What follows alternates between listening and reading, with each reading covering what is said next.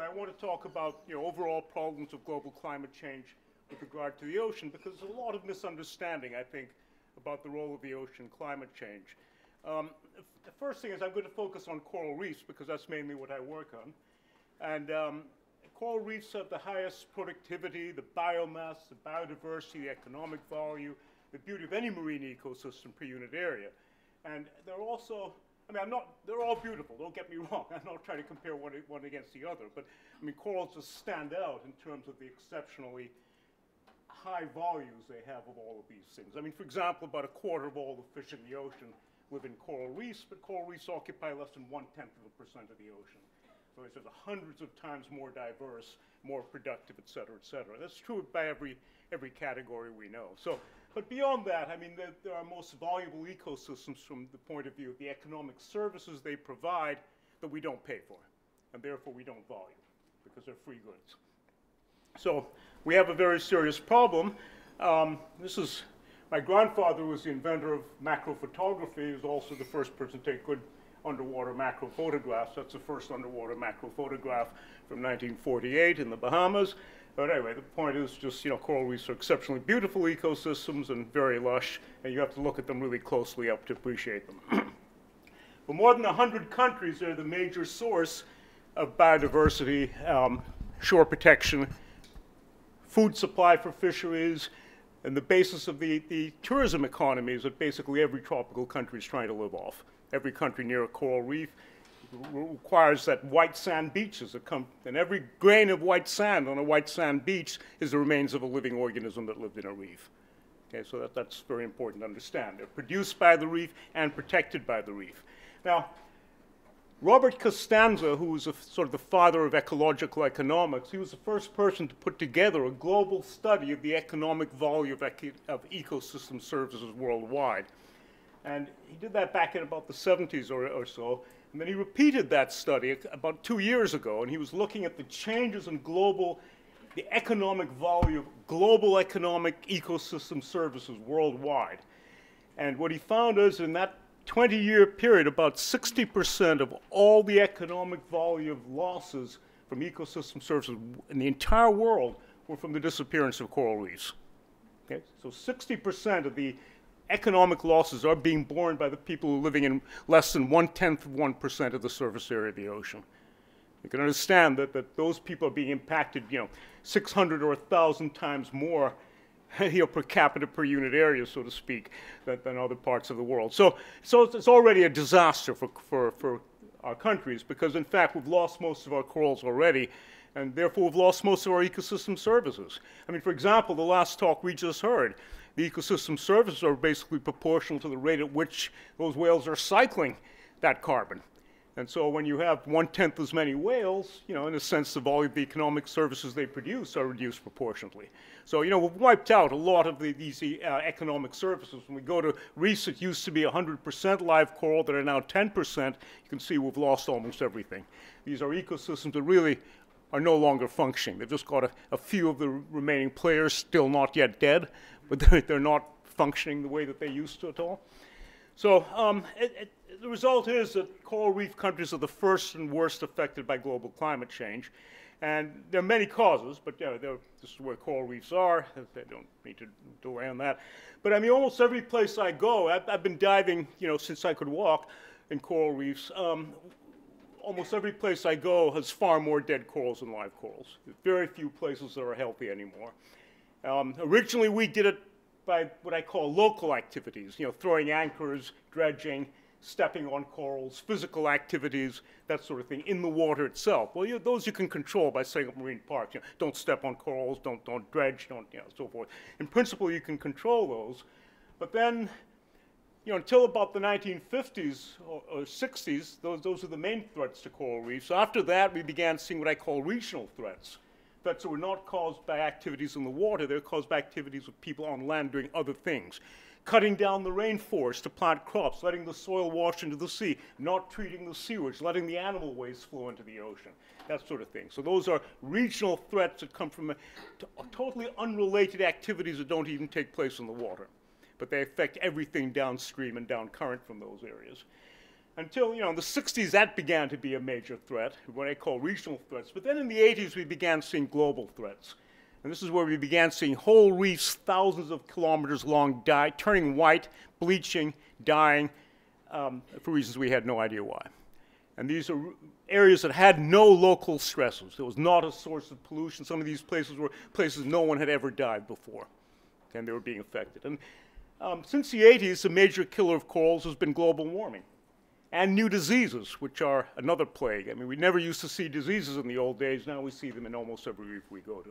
So the result is we've already lost most of the corals in the world, far and away. I mean, there's a few dead reefs remaining that are slowly crumbling as they fall apart, and so we've lost those economic services. This is the first photograph of coral bleaching in 1963. This wasn't caused by high temperature. This is caused by hurricane runoff. So bleaching, corals can't run away from stress. All they can do is turn pale or die. And they bleach in response to almost any stress. But in fact, almost all of those are local stresses, and you know why it happened.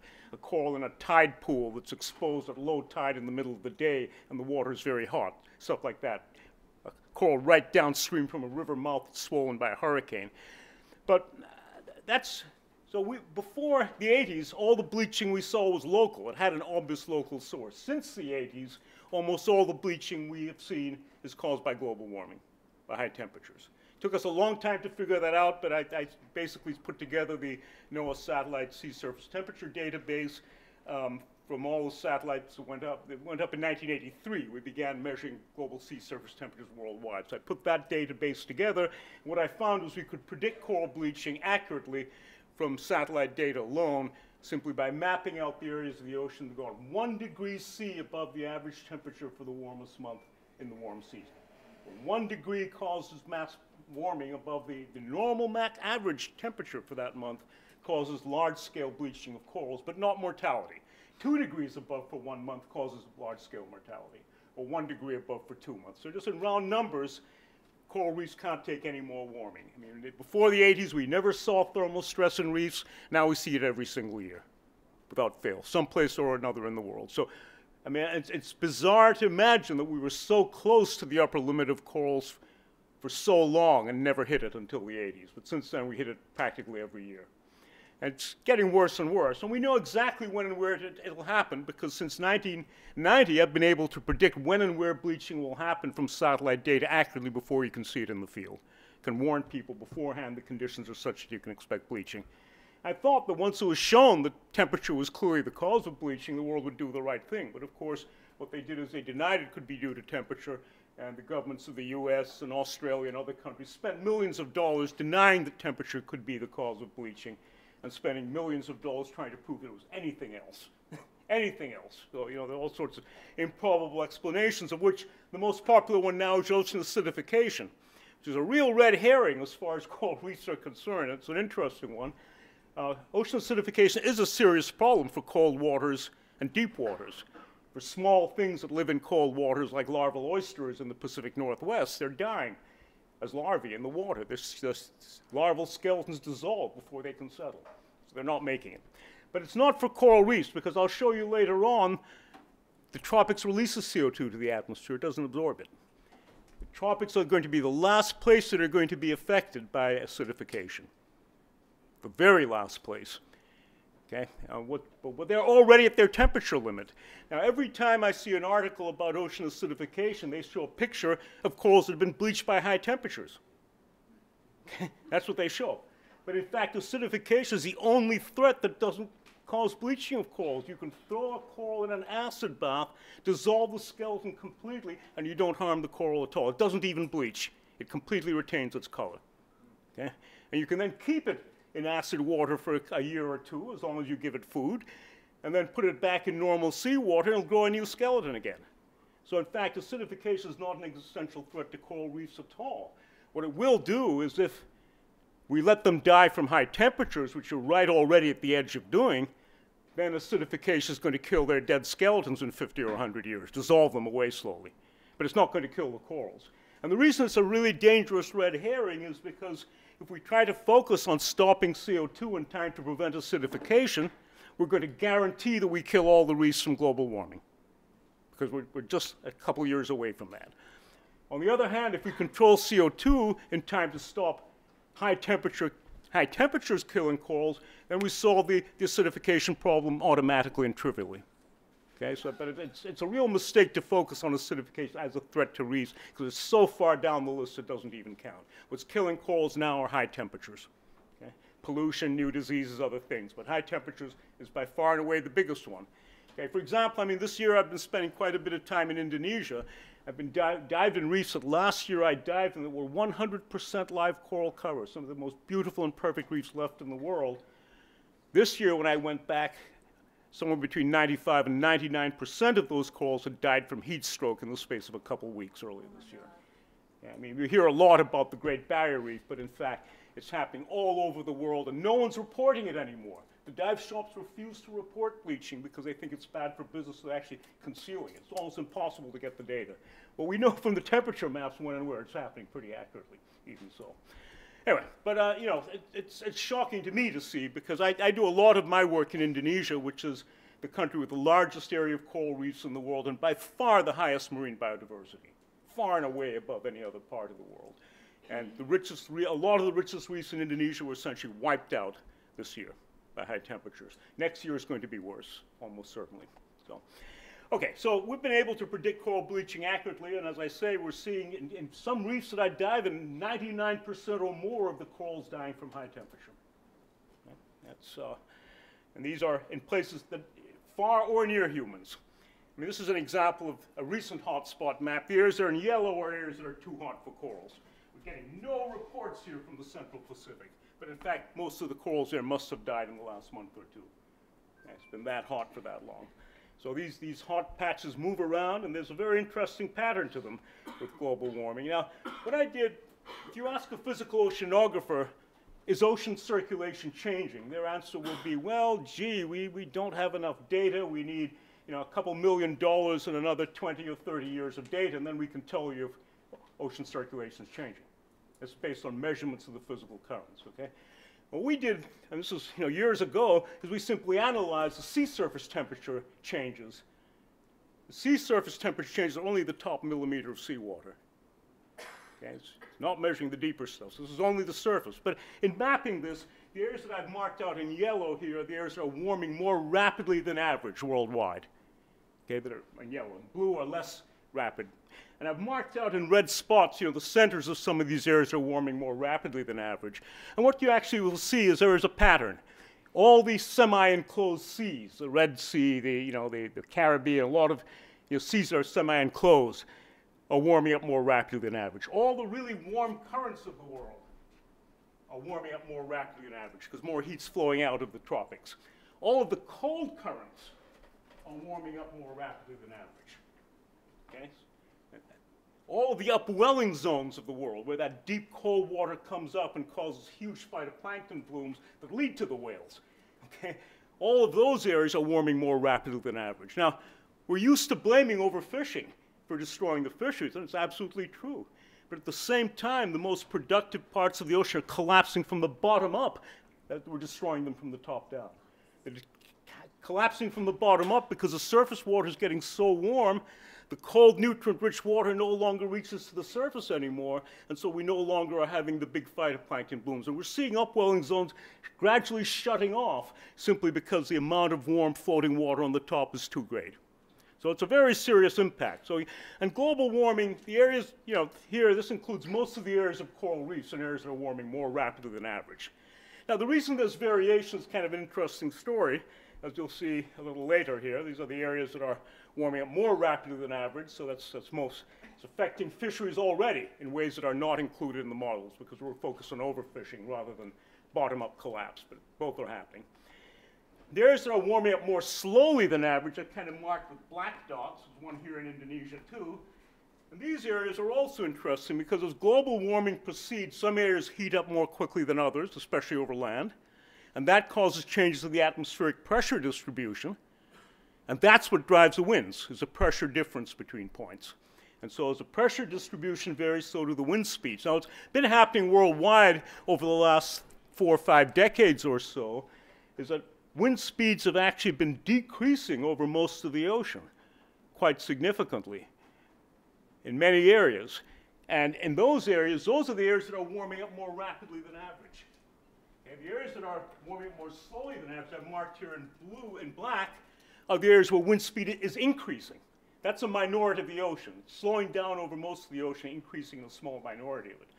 And what that means is the areas warming up more quickly than average, the phytoplankton productivity is collapsing because the nutrients aren't getting up to the surface anymore. These areas all around Antarctica and the southeast of the Pacific, Indian Ocean, Atlantic, and the northeast Atlantic, so the Greenland and so forth, those areas the wind speed has really picked up.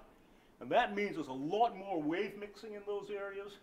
And that means as the surface water is swept away, cold water is being drawn up to replace them. And that's preventing those areas from heating up as rapidly as the increased wind speed. And those areas, because of the increased wind speed, actually have higher phytoplankton productivity. So they're exceptions. But they're mostly in areas around Antarctica or in the oceanic deserts of the world with a very low productivity. But the point is, we're seeing ocean circulation change in every part of the world. And that's not included in the climate models, because the climate models can't match atmospheric phenomena to marine phenomena very well because they operate on completely different timescales. Okay, it takes 1 year to mix the atmosphere. If I put CO2 in one hemisphere, it'll be all over the atmosphere a year later. It takes 1,600 years to mix the ocean. The timescales are completely different. You can't model them with the same equations very easily. So people usually ignore changes in the ocean when they have climate models. But in fact, the impacts are going to be very large. Because in fact, as you can see here, circulation is changing everywhere for one reason or another. So, and a lot of that's linked to wind speed. Now, here's why it's much worse than people realize. This is in my island, home island in Jamaica. And this is the ancient sea level from 130,000 years ago, which is the last time when global temperatures were 2 degrees C warmer than today. Okay?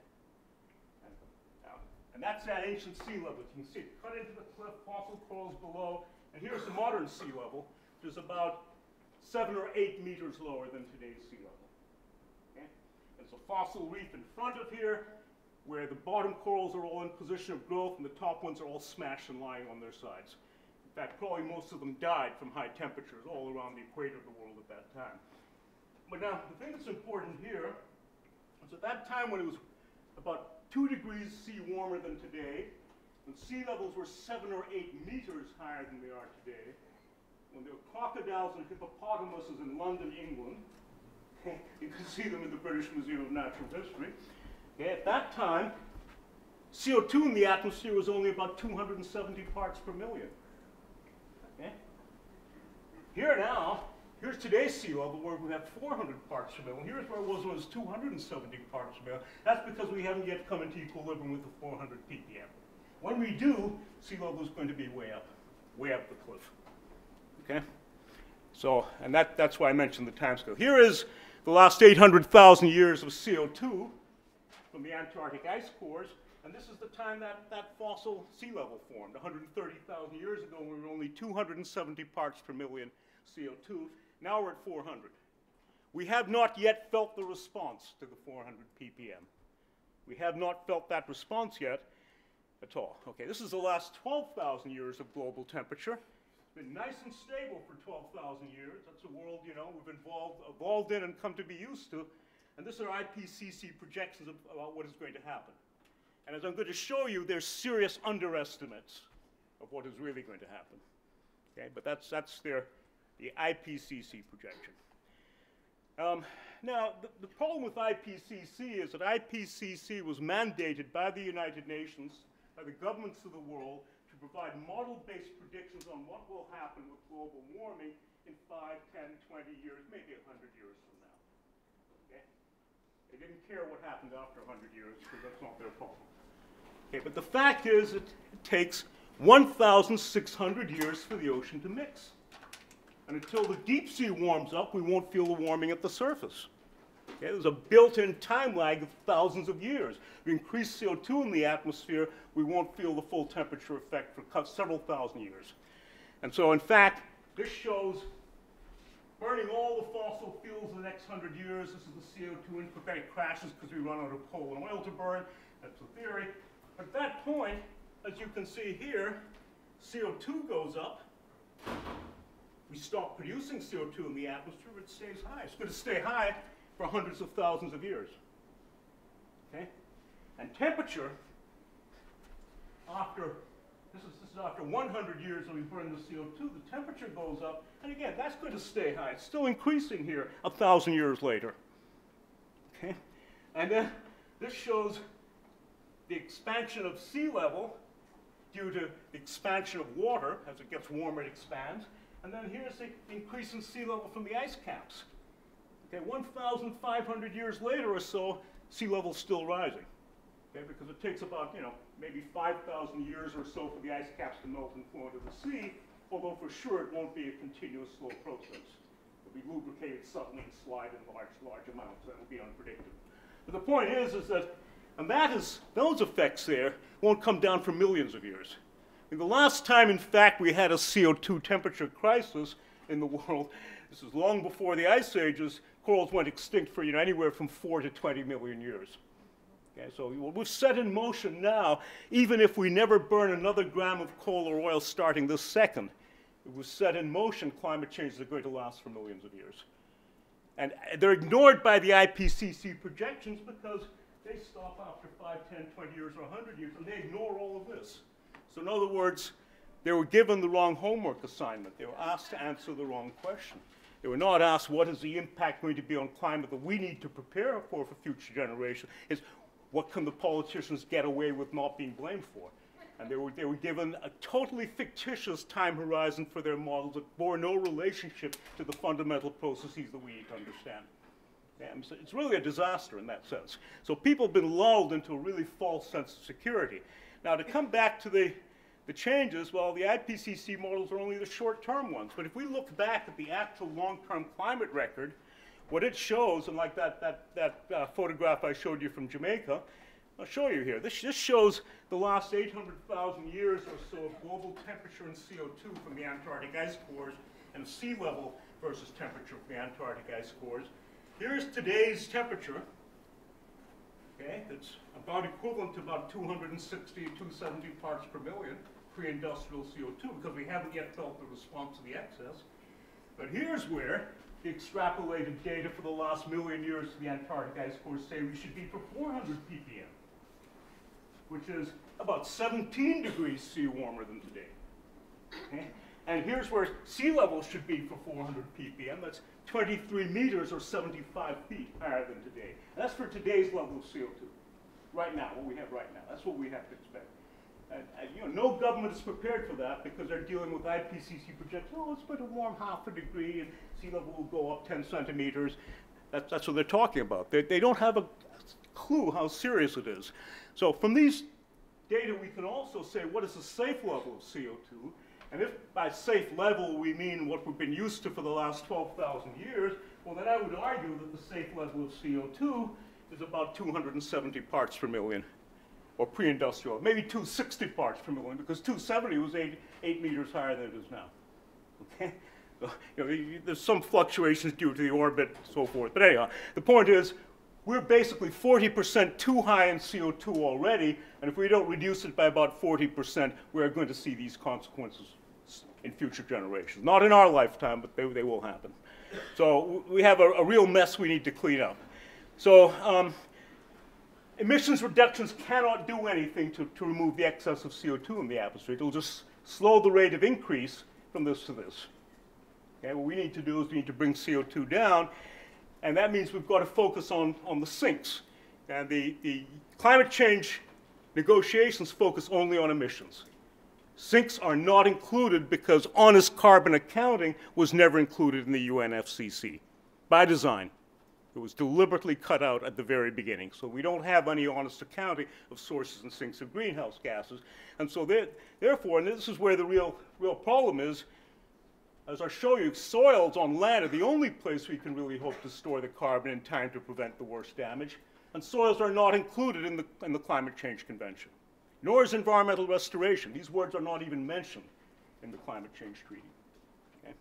So it's a really serious problem. Now, so let me go back to this. We call this geotherapy, which is restoration of the natural mechanisms by which ecosystem services regulate our climate, our temperature, our water supplies, our productivity of our lands and oceans, and everything else.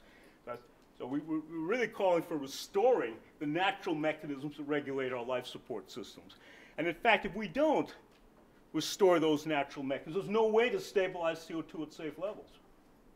I mean, all the stuff about carbon capture and sequestration is hogwash, about pumping CO2 into holes in the ground. We know what that causes. That causes earthquakes. I mean, you just ask anyone in Oklahoma. You know, it doesn't work. And worse, it prevents this carbon from being recycled into biological reuse, which is what we need. We need to increase recycling instead of preventing it, which is what these people are proposing to do by pumping CO2 into holes in the ground out of fossil fuel plants, which, as I say, it won't reduce CO2 below today's level, even if you do it all. So, now, if we look at the global carbon cycle, originally there are kind of two major components: the land cycle, photosynthesis, decomposition, respiration above and decomposition below, and that was pretty much in balance until we started cutting down the trees. Okay, and in the last 10,000 years, we've put about half the excess CO2 into the atmosphere from deforestation and land degradation. About half of the excess we've done over 10,000 years. The other half we'll put in less than about 100 years from fossil fuels. Okay? This tells you how much faster that is. So this is the fossil fuel component here. Okay? It's thrown the whole system out of balance. And then there's the ocean cycle. With the ocean cycle, again, there's a lot of CO2 going in and out. And a lot of people say, oh, well, all we need to do is pump CO2 into the ocean. Okay? In fact, I mean, there was one crazy proposal by a very famous scientist who proposed dumping a bunch of nuclear reactors into the North Atlantic and letting them blow up, with the idea that that would make the ocean boil and turn the whole ocean over and mix CO2 in. Really, this got published in Nature. I'm not kidding. Okay? I'm not kidding. It would have taken all the excess CO2 that's in the deep ocean, put it into the atmosphere. That's another story that they weren't aware of, but actually this was seriously proposed by Jim Lovelock, no less. He got this published in Nature, proposing to sink nuclear reactors and boil the ocean. Okay? So that's an example of what we call geoengineering. It's the opposite of geotherapy in every possible way. Okay, now the problem with the oceans is very simple. There's a lot of CO2 going back and forth, but that's controlled by the winds and the waves. And we affect them, but we can't control them. We can't control the wind speed. You ask any sailor, you know? You can't control the wind speed. So there's stuff bouncing back and forth, but the oceans operate in a very different way, and some of the talks we've heard, you know, in the last couple of days have referred to that. The first thing is that if we took a look at the total amount of carbon, there's about as much carbon in the biomass on land as there is CO2 in the atmosphere. Okay? Roughly about the same amount. The amount of the biosphere in the ocean is about 200 times less. Okay, all those whales, even when there were a lot of whales, don't add up to a lot. Okay, and the reason is that the fundamental differences on land, the plants have had to evolve to avoid the fungi. So they had to evolve forms of carbon that were resistant to degradation, otherwise they couldn't stand up, they'd just be eaten on the spot. Okay? And so they developed lignin, and that's led to, you know, forms of soil organic carbon like biochar that essentially lasts forever in the soil. And so there's 5 times more carbon in the soil than there is in the biosphere or in the atmosphere. 5 times more, but it's not included in the climate change convention. So the point is here is that we can't possibly store more biomass in the ocean that would make a difference. Here, if on the other hand, we're removing 120 billion tons of carbon every year in photosynthesis. If 1/10 of that was converted to biochar and put into the soil where it doesn't break down, we could be drawing down the excess CO2, you know, in the time scale of about 50 or 60 years. Okay? Now, the ocean will degas CO2, but the ocean is going to turn over in a time scale of thousands of years. So what comes out of the ocean really doesn't matter. The land is the only place we can do it. The thing about the ocean is there's only one way to turn the ocean into an effective carbon sink, and that's to kill it. You're doing a pretty good job. What you do is you turn the whole ocean into a dead zone. Okay? No oxygen. The organic matter piles up in the bottom and doesn't decompose. And that's happened several times in the geological past. In fact, every time we've had a super greenhouse, super CO2 greenhouse, and that's happened, you know, 4 or 5 times in the geological past. The reefs died, everything died, and the oceans got filled with black slime. organic rich slime because there was no oxygen in the water. It was too hot for oxygen to be in the water. And so to turn the ocean into a carbon sink means killing it. Okay? And we're doing that on a local scale, but we're not doing it nearly fast enough to make a difference, because that again, with the ocean, I don't show the long-term change. The rapid exchanges here is that when a tree draws CO2, it'll hold the carbon for maybe 100 years before it dies. When an algae takes up CO2 in the ocean, it makes a little tiny cell, maybe 10, 50 microns across, that gets eaten by viruses and eaten by zooplankton, turned back into CO2 within days. So all this comes right back. It doesn't go down. The only way to make it go down, be stored, is to kill the ocean. So the ocean is not at all a possible solution to this. And people who are proposing fertilizing the ocean to get rid of CO2 really don't seem to understand what they're talking about. Anyway, if you do that near coral reefs, you're going to cause massive harmful algae blooms, and that's killed our reefs near all populated areas too. So the key thing we've got to understand about the ocean is the deep ocean holds about 95% of the heat in the system. Okay, not the ice caps, not the vegetation, not the atmosphere, not anything else, not the rocks. It's the deep ocean. And the deep ocean has been chilled down to just above freezing, because for the last couple million years, during the ice ages, the ice caps have chilled the oceans at the poles, and that's gone down to fill up the whole deep sea. Until we warm up the deep sea, we won't feel the full effect at the surface, and so therefore there's a couple thousand years of time lag. And that's why it's much worse than people realize. And of course, there are variations from place to place, because the red is the surface currents, the blue are the deep ocean currents, and so that determines where the CO2 comes up, and that's why it's particularly bad up here, because a lot of the CO2 on the bottom, with all the decomposition of organic matter falling, comes back up here, and that's why that's so acidic. This area, the eastern Atlantic's also really acidic as well. So I don't want to get into that. This is solubility of CO2 and oxygen as a function of temperature. The warmer it gets, the less oxygen and CO2 is in the atmosphere. So if we go into a large global warming scenario, we go into an anoxic situation much more easily. Any place with restricted circulation will go anoxic. And at the same time, we'll degas a lot of CO2 out of the atmosphere. And that's already happening in the tropics. I mean, the tropics are so warm that CO2 is coming out of the atmosphere. It's not going out of the ocean to the atmosphere. It's not going down the other way. Okay, well, as I say, the oceans are built upside down. There's just a lot of, in aquatic ecosystems, a lot of big fish and a tiny little amount of algae. And land is exactly the opposite. So the oceans just don't serve as an effective carbon sink. They're the first victims of climate change. They're not the solutions. If we look at net primary productivity worldwide, you can see how the land dominates over the ocean. The land has a possibility of storing and sequestering very much more carbon. So what we need to do is, I mean, the key point is that the claims that the ocean can be a carbon sink, in my view, are accounting errors of people taken gross fluxes and ignored the net fluxes. They've ignored the fact that it all comes right back at you. And so we can only really do that by killing the ocean. So this is what we need to do, is take the dangerous excess of CO2, 140 ppm, out of the atmosphere, store it in vegetation, and then put it in soil where it'll stay forever. That's much more effective. Now, this is soil organic carbon. We've written a book on methods for increasing soil organic carbon. I won't talk about that here. But the key point is that, a couple things, is that this is terra preta in the Amazon. These are the black soils of the Amazon that are 10 to 40% carbon, because the Indians worked out in ancient times how to turn the poorest soils in the world into the most fertile by adding carbon. Carbon's not a fertilizer, but it holds on to the nutrients in the water, so it means you could restore the fertility of the soil. When we add rock powders, and this is some work I did in Panama, rock powders alone increase the growth of trees many times, because it's providing all the elements that plants need. That's not in the biochar. You've got to add the rock powder to the biochar and the other missing elements. But if you pay attention to soil fertility, we can, in fact, greatly increase the fertility of almost any area. And when we do that, there are other climate benefits. This shows air and soil temperatures in the Amazon, in an undisturbed jungle, and the areas about 100 meters away that were clear-cut. Temperatures got about 10, 12 degrees warmer in the same. It's not due to rainfall. It's just simply due to the loss of evapotranspiration cooling. The plants are sucking water out of the ground. They're sucking heat out of the upper canopy and putting it into the atmosphere, increasing ocean circulation and rain. But that's a cooling mechanism.